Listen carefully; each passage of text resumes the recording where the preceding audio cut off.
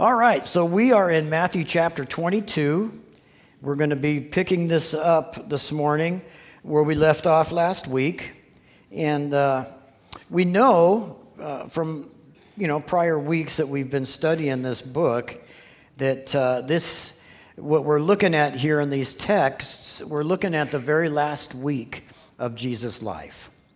We're looking at how God's plan for our salvation is truly beginning to unfold in the reality of what's going to be happening.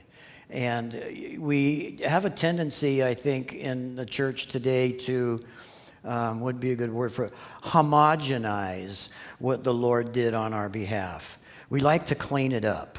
You see sometimes pictures of the Lord hanging on the cross, and his hair's brushed real nice and he has a real pretty face, and it's an homogenized, if you will, version of what took place. But I got to tell you, as he is approaching that day very quickly in our text, he knows exactly what's going to happen to him. He knows exactly the fact that the Word tells us, the Scripture tells us, that he's going to be abused so bad that people won't even recognize him as a man. That takes quite a bit of beating. He took that for you and me. And he was also not just beaten, tortured, humiliated, stripped naked in front of the whole world. But yet the sin of every living person was placed upon him. This is what he's looking forward to.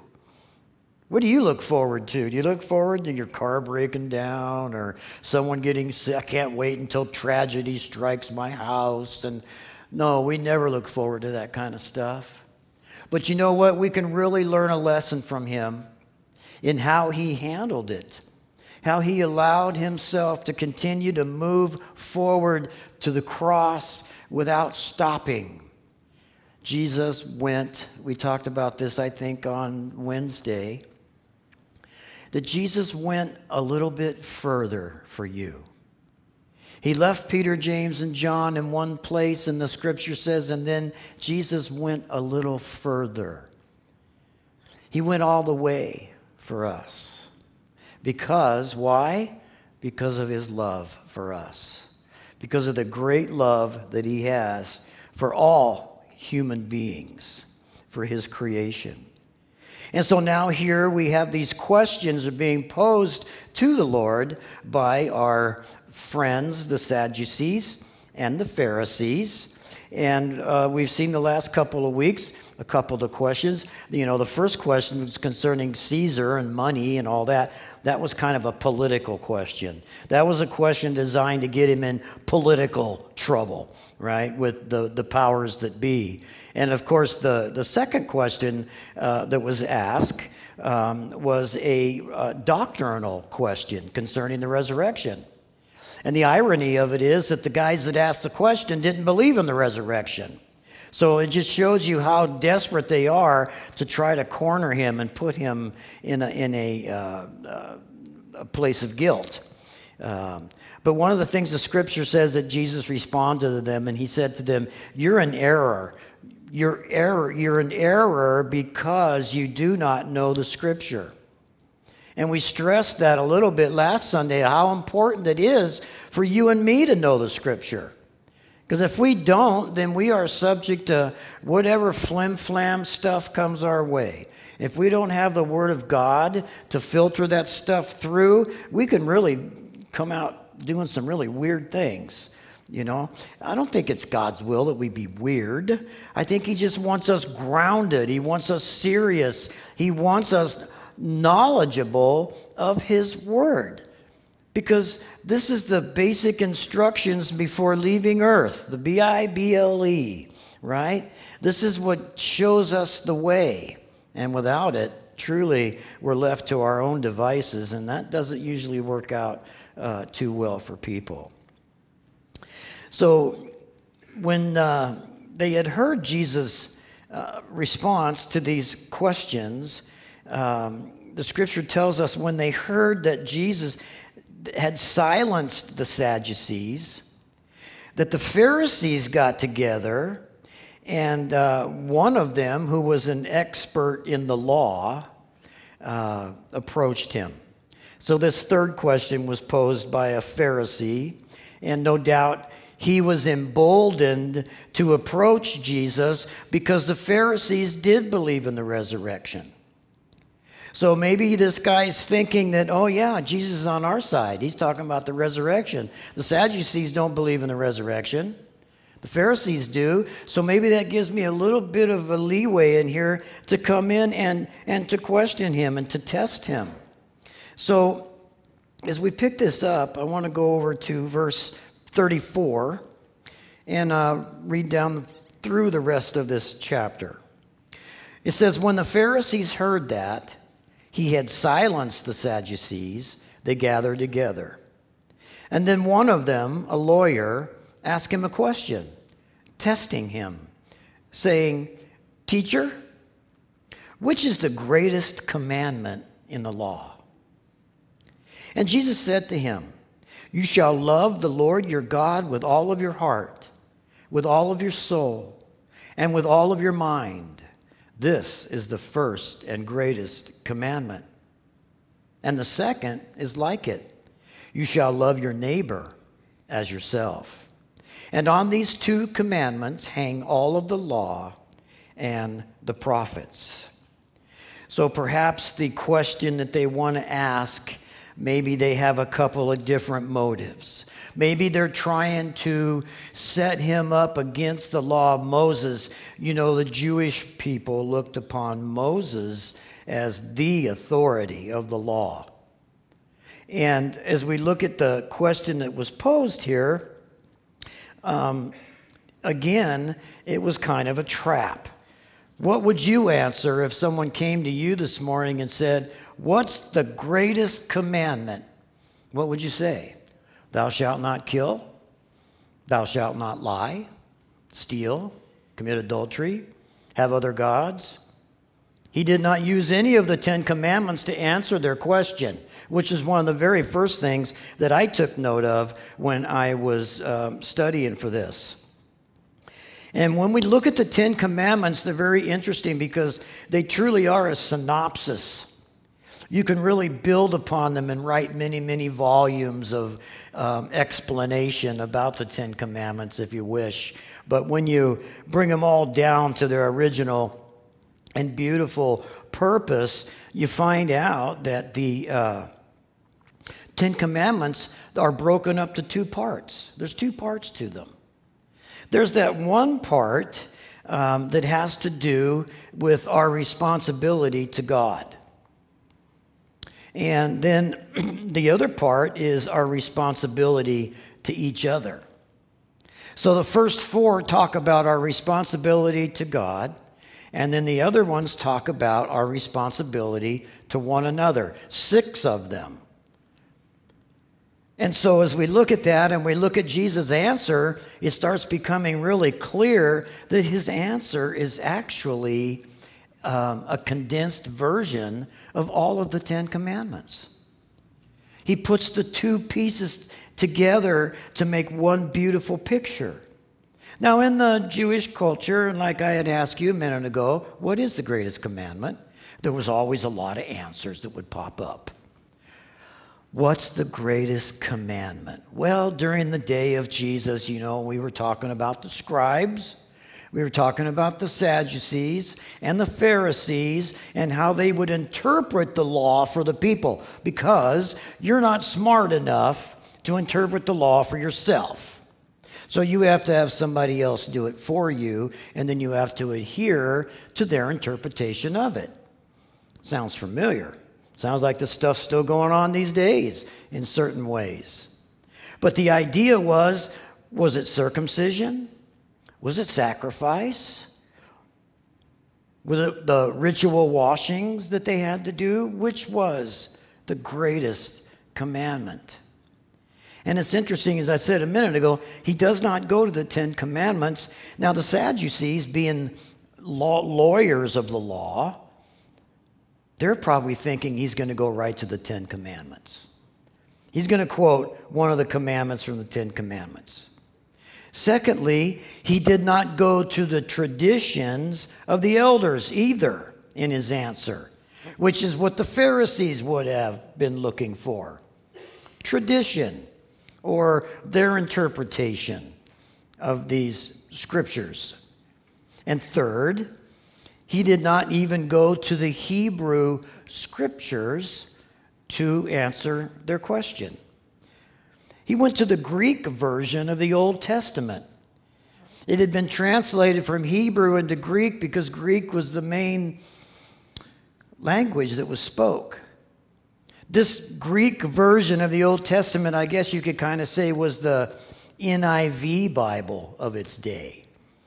It was made a little supposedly easier to understand for the people. Some people are scared to death of the old King James Bible.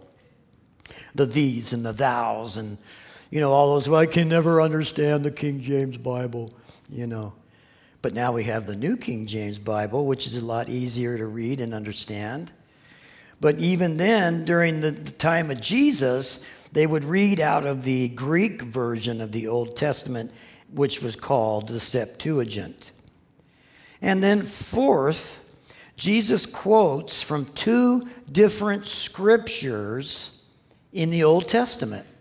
The first one he quoted from is Deuteronomy 6:5. Love the Lord your God with all your heart, with all your soul, with all your strength. And then, of course, Leviticus 19, verse 18. Do not seek revenge or bear a grudge against one of your people, but love your neighbor as yourself. I am the Lord.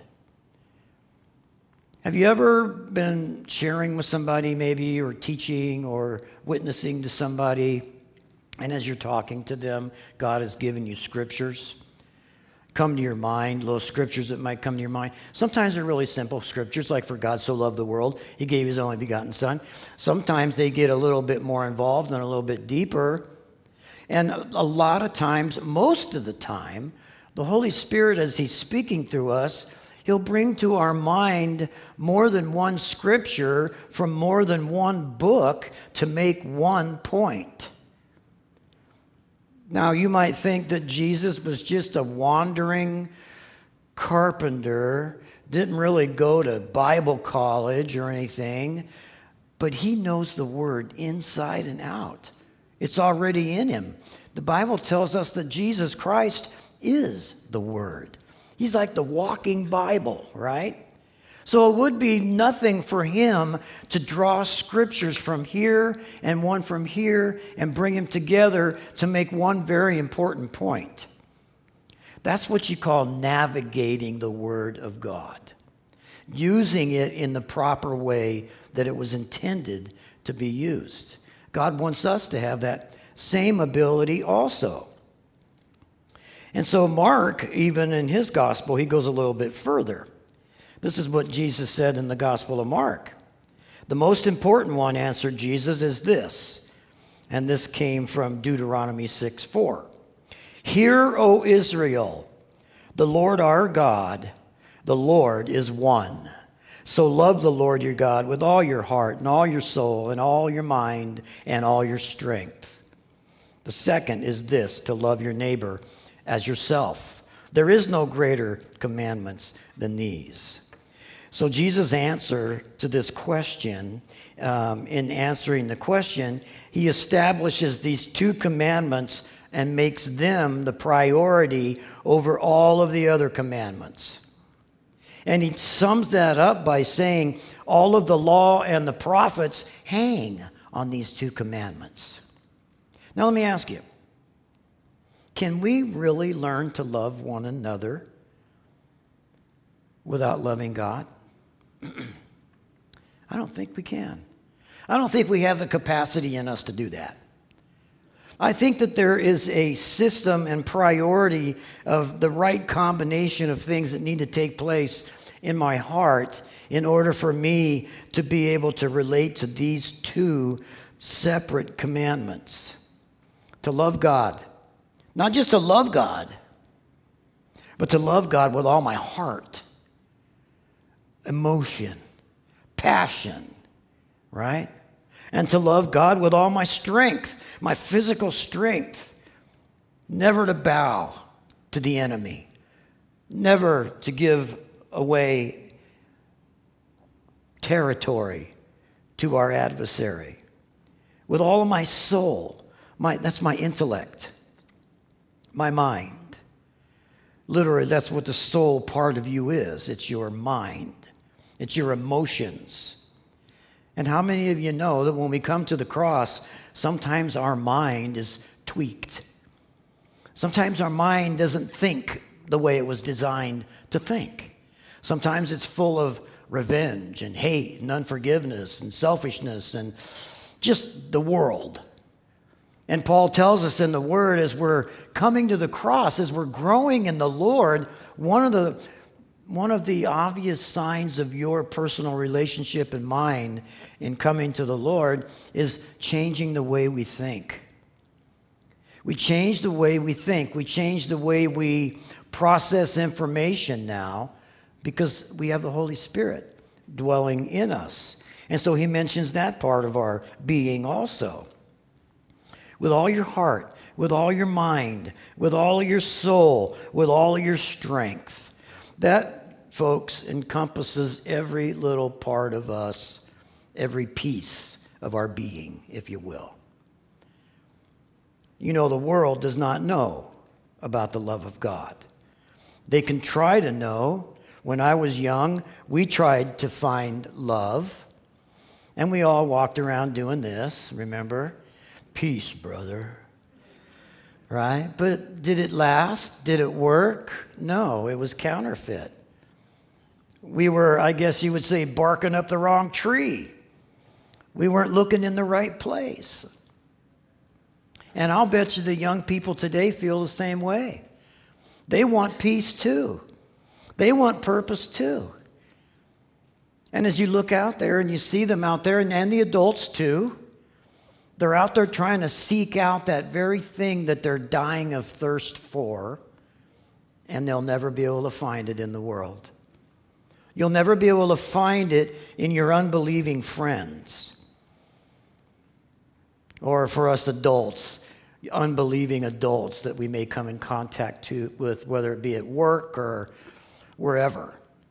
We're constantly engaged in people that are in the world. And it's really important for me to understand that I need to love the Lord, my God, with every fiber of my being. That means he needs to be number one in everything, over and above my relationships, my status, my finances, my health, my children. He needs to be the most important thing in our lives without compromise. And if that's not the case, then you can't say, I love the Lord my God with all my heart, soul, mind, and strength. You're kidding yourself. And you know where that gets us, right? Doesn't get us too far. When we love God and when we love our fellow man correctly, then we are fulfilling the whole law of God. Think about the logic there. It's so pure and so beautiful. If I love God with all my heart, I'm not going to do things that offend him. If I love God with all of my heart, I'm going to do things that bless him, that please him. I'm going to have a desire to want to be near him. You see, that's the difference between being a legalistic religious person and being a born-again and God's grace person. If you're stuck in the law this morning, you have to follow rules. But I'm going to tell you something about the liberty of Jesus. I don't have to do anything. Whoa, that's kind of weird sounding, isn't it? Well, let me finish the sentence. I want to. I want to do the things that please the Lord. He's taken that religious mind out of me, and he's placed in me, instead of I have to go to church, I want to go to church.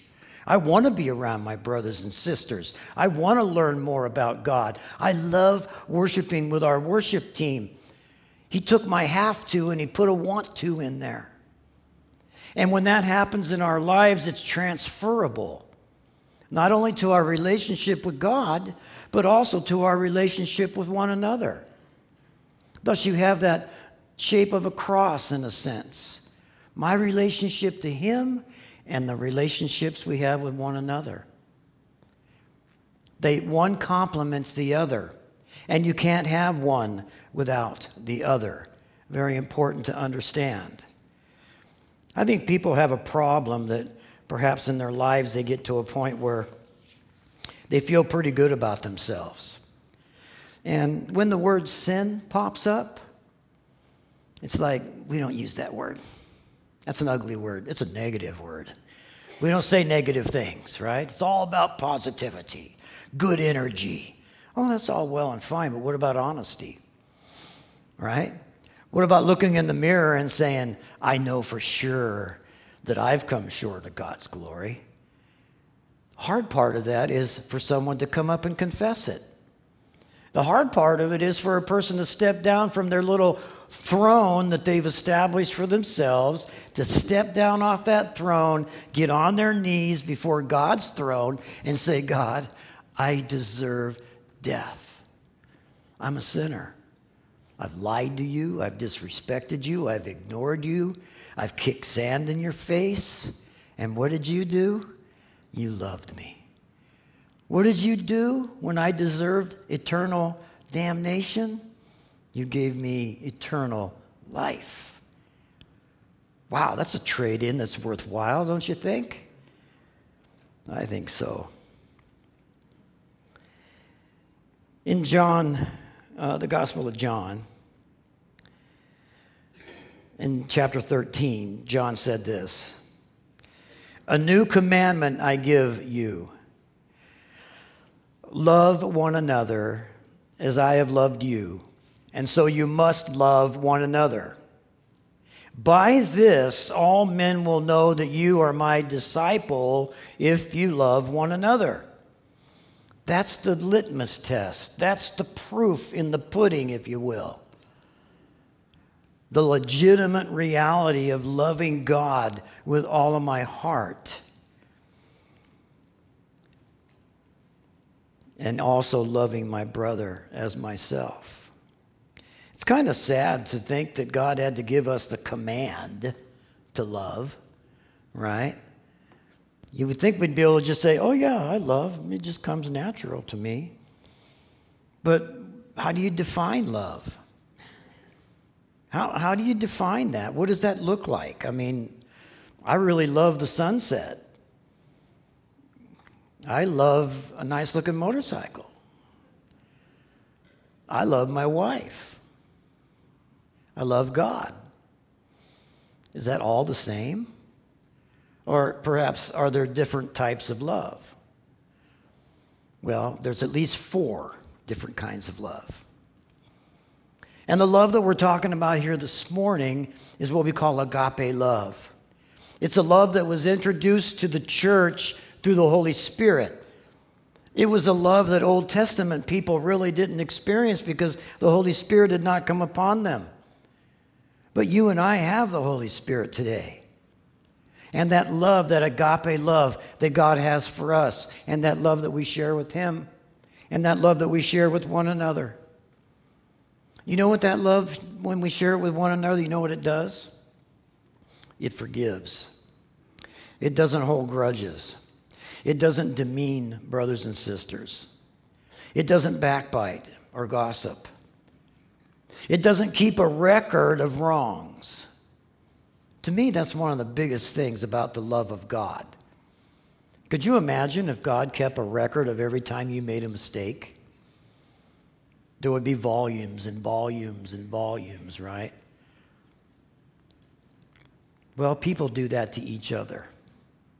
A lot of times in marriages, I hate to say, we keep a record. I remember in 1972 when you know, so I'm never going to trust you again, and I can't forgive you, you know. That is not love. Love comes from God and is transferred out from us to one another. And he says that all of the law and the prophets hang on these two commandments. This tells me something important, that when God established his laws for us, like the 10 Commandments and the principles that are taught in the New Testament, that God didn't just make up these laws just out of the blue. He didn't make up these laws to tie you up, but to set you free. He didn't make demands on us just for the purpose of keeping us from having a good time.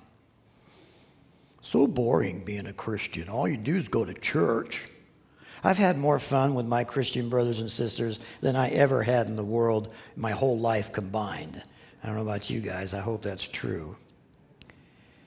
But what he did was he gave us these laws for the purpose of keeping us safe from our own selves.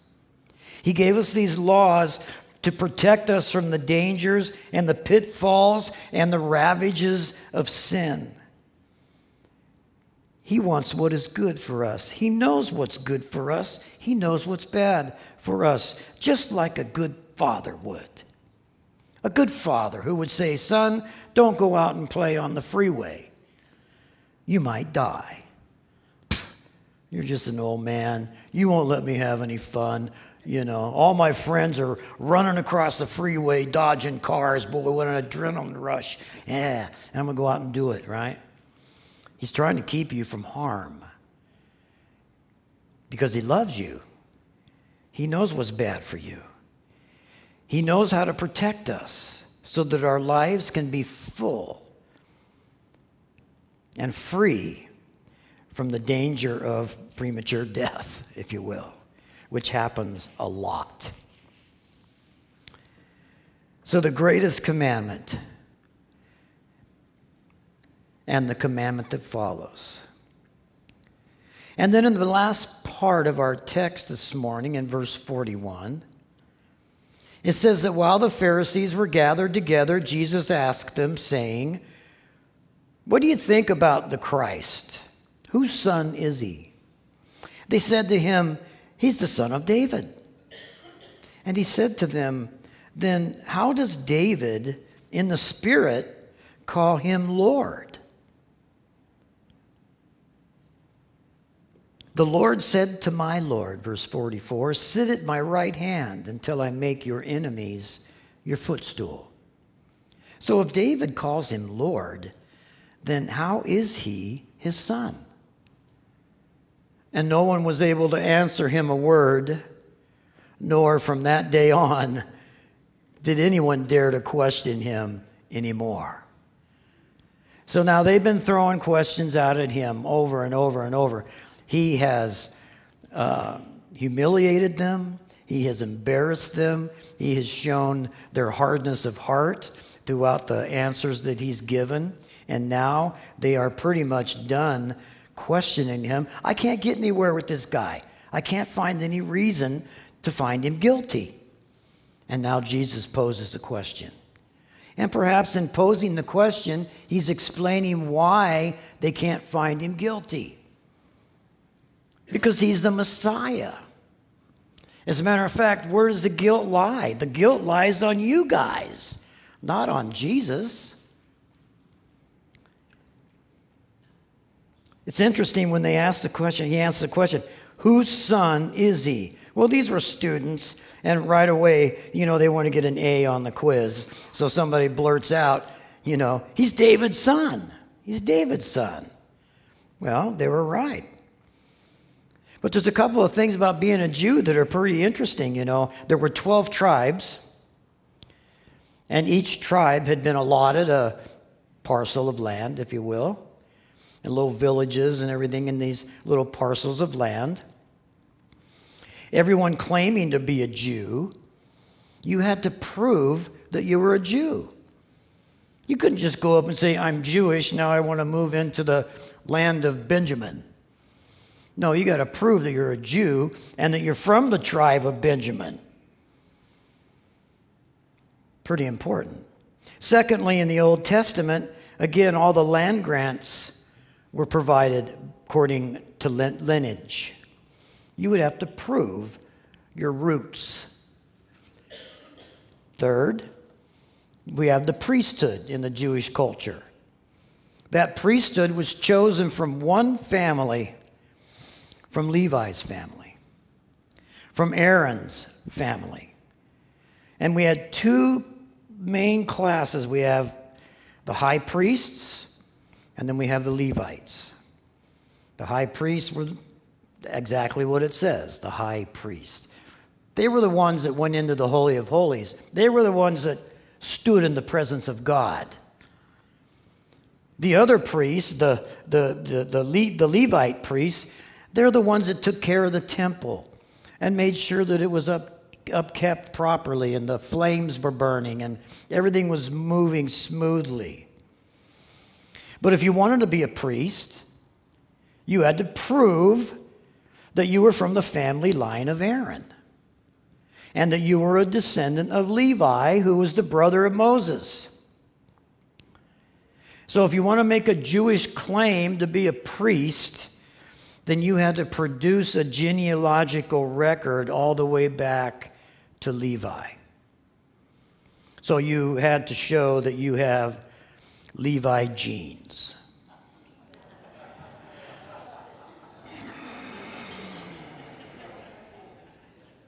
I just made that one up. No, that's a lie. Sorry.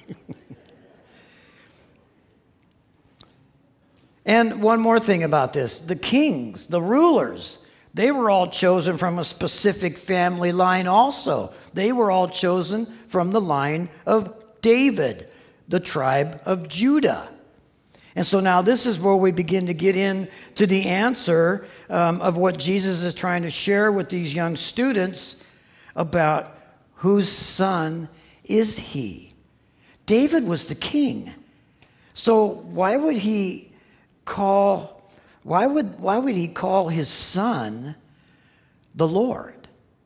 Why would he call, and literally the Lord here has a couple of different inferences, but one of them would be that he is superior to David. He's greater than David.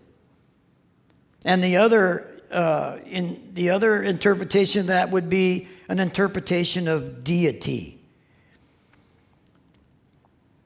So in 2 Samuel 7, this is what the Lord said. The Lord declares to you that the Lord himself, talking to David, will establish a house for you. And when your days are over and you rest with your fathers, I will raise up your offspring to succeed you, who will come from your own body, and I will establish his kingdom.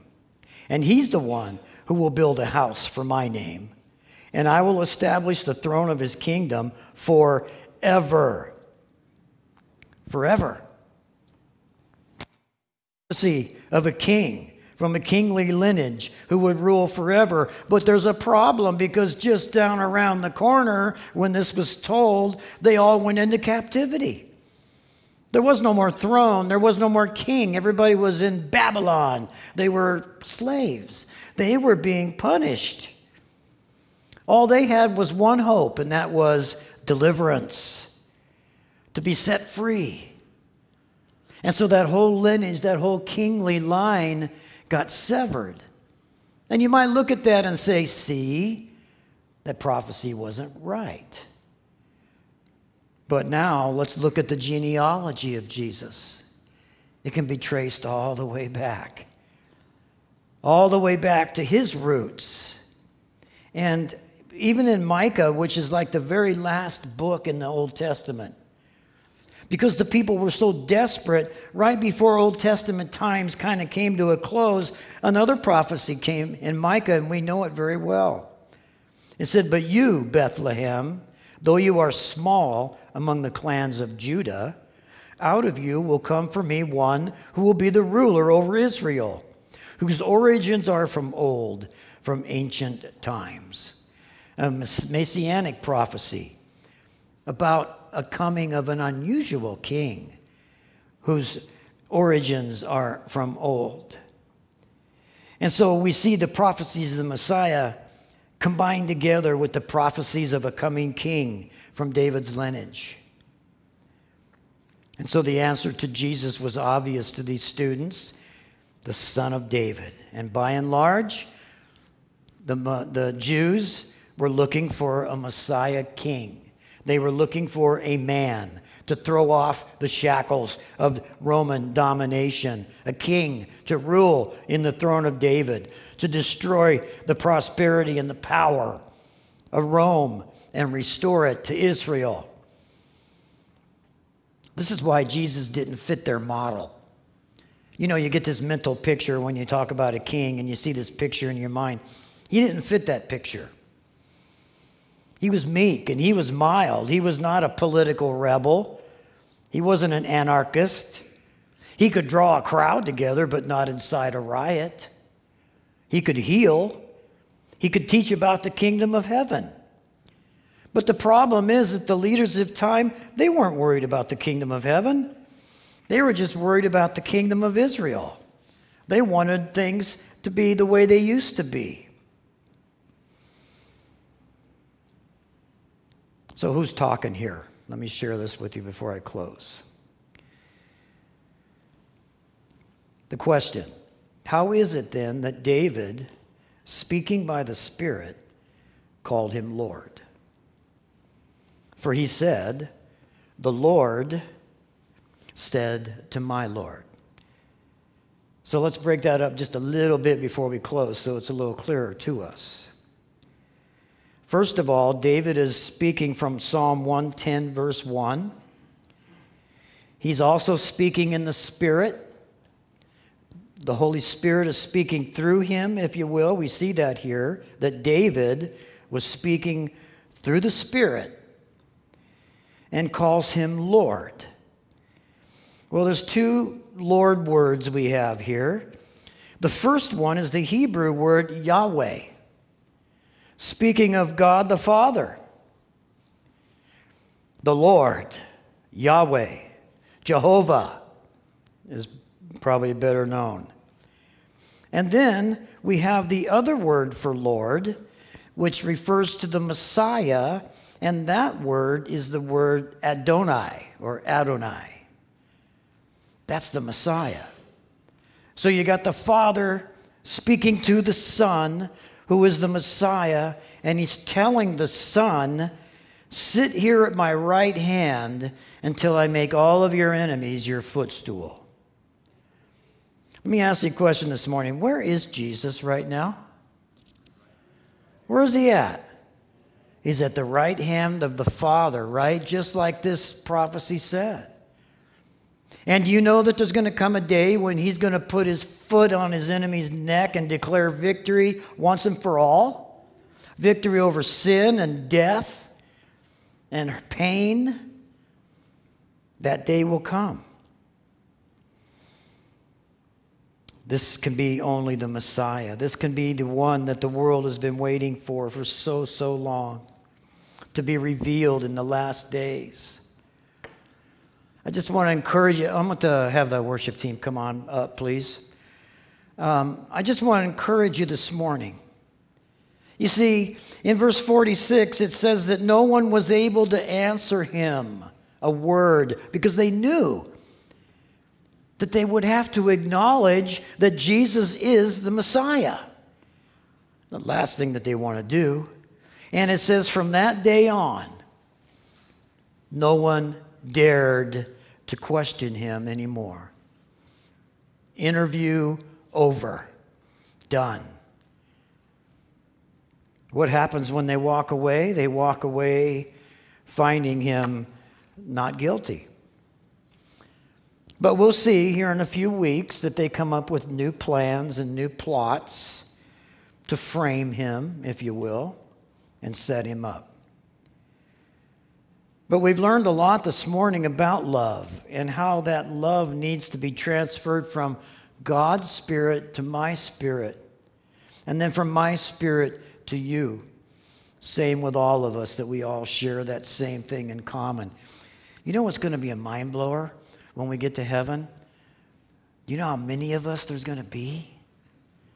I mean, we think about our little church group right here, but think about the millions and millions, maybe billions of people who have come to know Christ over the years, over the millennia. They're all going to be there.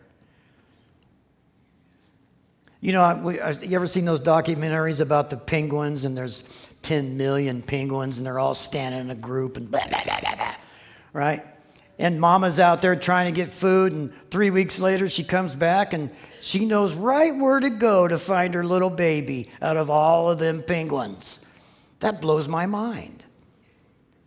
And I'm thinking, well, gosh, when we all get to heaven, if I'm looking for Cindy, how am I going to find her? It's too many people. I think I'll be like the penguin, and I'll just be able to go right over, and they kind of nod at each other, you know, and, you know, it's all going to work out for the good. I just want to ask you a question. Are you going to be there? Have you made that commitment to Jesus? Ask for forgiveness of sins? To put yourself out there and be vulnerable? I'm willing to be willing to do whatever you want me to do, Lord. That's the question I'm asking you this morning. Are you willing? Are you lined up with His will? Perhaps not. If you need prayer, I guess this is where I'm going with this. Once again, every Sunday we go through this together. Lonnie and Chris over here, they would love to pray with you. Please don't leave if you need prayer. Stay. People that are with you will wait. They'd be happy to wait. We want you to leave here fixed. We want you to leave here encouraged with a clear conscience before God. What a blessed way to go home on a Sunday afternoon. Amen. Let's pray. Father, thank you so much for our time here together today. Your word is amazing. Your word is unbelievably simple. That we can, as mortal beings, Lord, that we can absorb it and understand it because of the Holy Spirit living in us. So, Lord, help us to continue to feed upon it, to learn. Lord, we want to yield ourselves to you. We want you to be the potter, and we want to be the clay. And we want you to mold us and make us into the people that you desire us to be. And help us not to resist. Help us, Lord, not to dry up and become stiff, but to be soft and pliable in your hands. Thank you so much, Jesus. And it's in your name that we pray. Amen.